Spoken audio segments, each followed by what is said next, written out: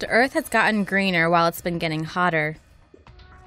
A new study published in the journal Nature Climate Change argues that the huge uptick in atmospheric CO2 since the Industrial Revolution has driven a huge growth in plants.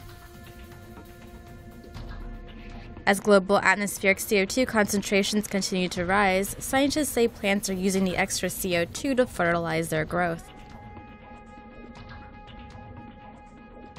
American satellites have detected a greening of up to 50% of the Earth's vegetated land over the past 33 years.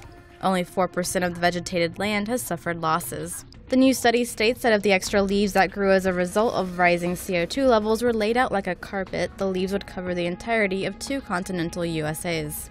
However, the team of researchers argues that at some point the plants will acclimatize to rising CO2 concentrations. Then it'll have no effect on them.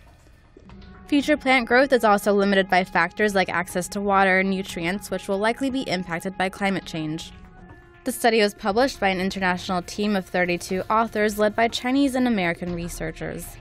Climate skeptics jump on research like this as proof that rising CO2 concentrations isn't so bad, but this ignores the negative aspects of climate change, such as rising sea levels, ocean acidification, and more severe tropical storms.